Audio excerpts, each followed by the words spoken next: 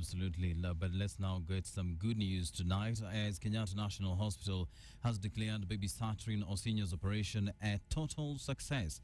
The delicate operation took at least 3 hours as doctors removed the bullet that was lodged in his head. Najma Ismail has the details.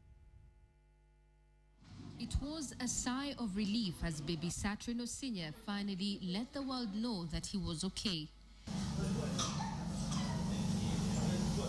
After 3 hours of surgery at the Kenyatta National Hospital, neurosurgeons finally removed the bullet that had been lodged in his head, the same one that killed his mother late last month at the Joy in Jesus Church in Mombasa.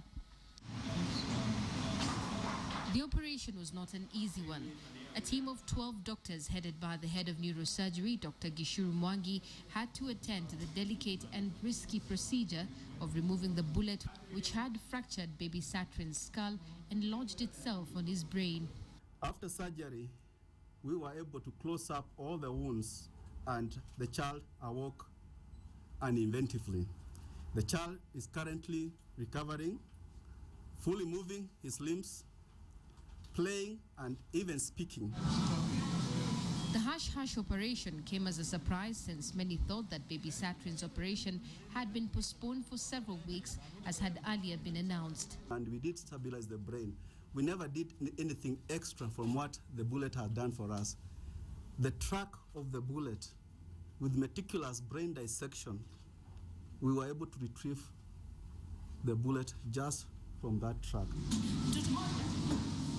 Doctors declared the operation a success and assured Kenyans that baby Osinya is recuperating well at the hospital wards under keen observation.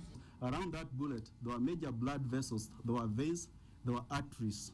So all that we had to save. So we had to go in safe, remove the bullet, come out safe. Although the Likoni attack is still fresh on many Kenyans' minds, the good news of baby Satrin's recovery is a ray of hope for a country that is clouded by fears of terror attacks. Najma Ismail, KTN.